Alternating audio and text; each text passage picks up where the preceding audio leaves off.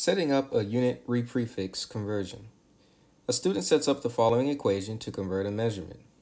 The question mark stands for a number the student is going to calculate, filling the missing part of this equation. So we have 0.070 milliliters times something equals something, a certain number of deciliters. So all we're going to do here is just fill in the units. We don't have to fill in an actual value. We're just filling in the units. We want to show that the units here will cancel, the units of milliliter will cancel to give us deciliters.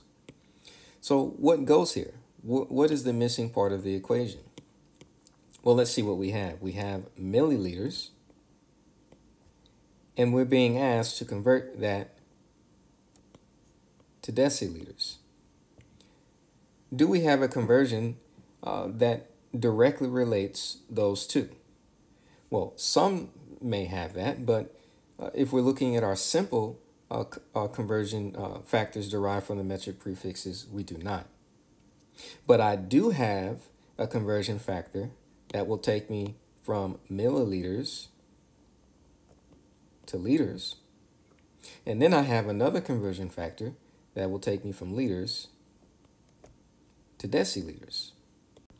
Let's bring in our metric table here to help us to derive these conversion factors. So we need 2 conversion factors in this case. Let's get our first conversion factor. Remember the shortcut we used before. If I place a 1 in front of the prefixed unit, then the number of the base unit, which is liters, that I need is going to be equal to the meaning of the prefix. What is the meaning of milli? Well, if we look here, milli is 1 times 10 to the minus 3, or 0.001. So I can just simply write 0.001 liters here. I could have also written 10 to the minus 3.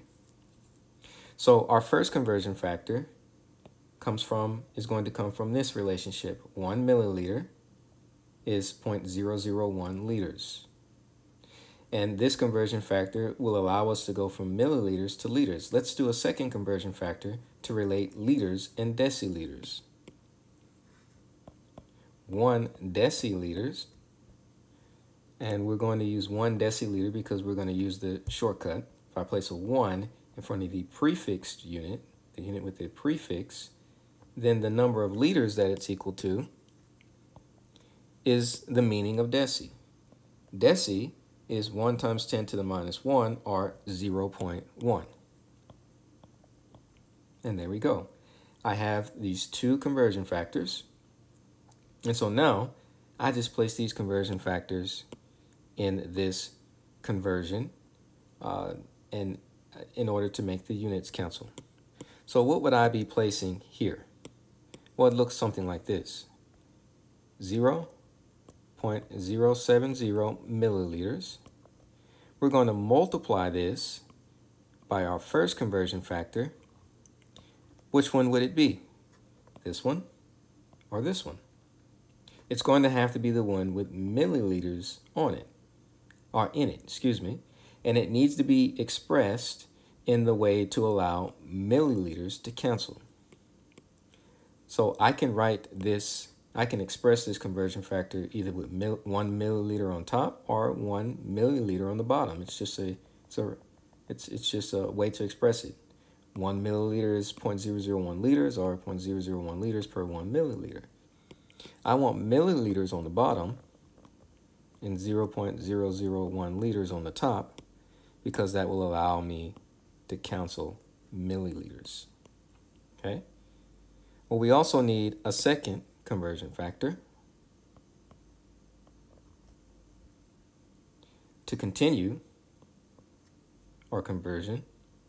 Liters is going to have to go on the bottom this time. So we're going to use, this is the first one and this is the second one. We're going to use this one now. 0.1 liters goes on the bottom. 1 deciliter goes up top. And so when I check my units here, Liters cancels. Milliliters is canceled. And deciliters is left. And so this will allow me to convert from milliliters to deciliters. We don't actually have to do this calculation, but we have set it up so that the units cancel. And I know that if I did do this calculation according to this plan, I would have the correct answer.